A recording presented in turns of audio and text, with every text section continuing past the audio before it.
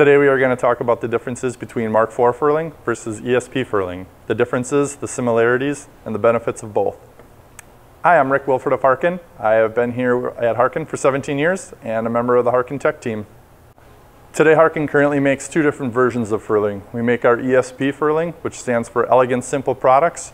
We also make our performance line, which we refer to as Mark IV.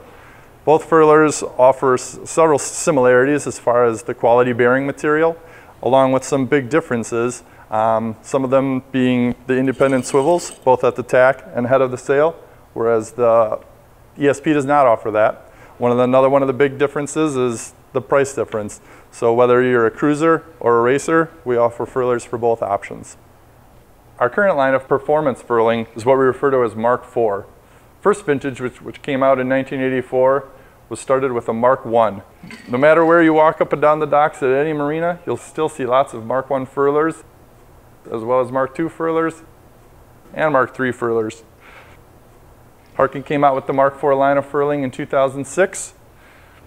The biggest difference between this Mark IV furling that we are currently making, as well as all the predecessors, would have been that the old furling had a built-in turnbuckle.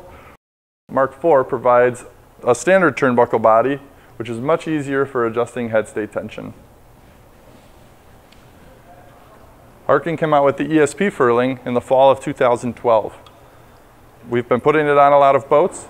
Through our testing process, we've found it to be a very robust and durable unit. Both ESP and Mark IV furlers are very equal as far as durability goes. Both furlers come with a 7-year warranty. We can service most furlers dating all the way back to the first furlers Harken had, dating back to 1984. The ESP is a simpler product due to the round foil design. It provides a much smoother furl. That's going to be geared towards the person who's going to be doing mainly cruising. They're not going to be doing any type of head sail changes, which is why it just offers a single groove foil. They're going to have one sail, and that's the sail that they're going to put up and use all the time. Another benefit of the ESP furling is its simple design and leg kit. As you can see, with the long leg kit, you can fit right over an existing turnbuckle. With the short leg kit, which is going to keep the drum lower to the deck, a turnbuckle is not available. So what is used in that situation is on both ends of the headstay, it's just a swaged on eye with a fixed headstay length, no adjustability as far as the headstay length goes. So the Mark IV offers many features, including the double groove foil system, the aerodynamic shape, lighter in weight. It also offers the independent swivels both at the tack and head of the sail for better sail shape while furled. It also offers the easy removal of the drum as well as the guards, which will allow you to increase the luff length of the sail while racing. So what I'm doing here is the conversion of the Mark IV to race mode. Simply remove the 2 screws on the bottom of the unit, which will remove the guard assembly.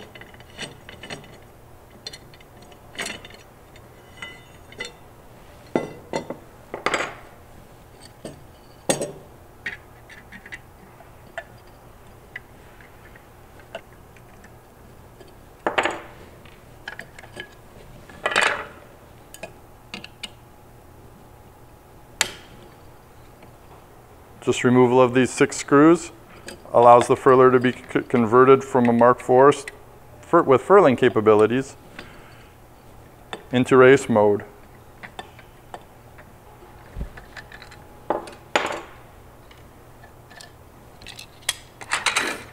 Once you get it to this point, then the next step would just be to remove the screw on the feeder.